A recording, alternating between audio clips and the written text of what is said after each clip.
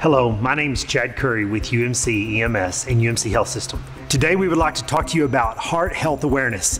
It's very important that everybody knows CPR and how to do compressions.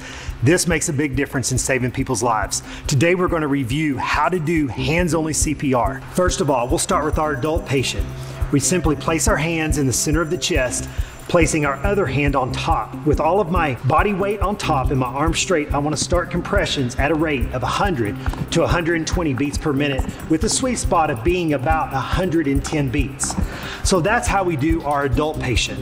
As far as our infant or our smaller patient, it's very simple. I take my two fingers, I place it in the center of the chest, and I begin to do my compressions again at a rate of 100 to 120 beats per minute.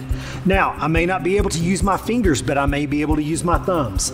Place my thumbs in the center of the chest and begin to squeeze and to keep that rate at 100 to 120 beats per minute. So you may think, that's a difficult rhythm to keep. Well, it's really not. That is the exact beat for the song Staying Alive.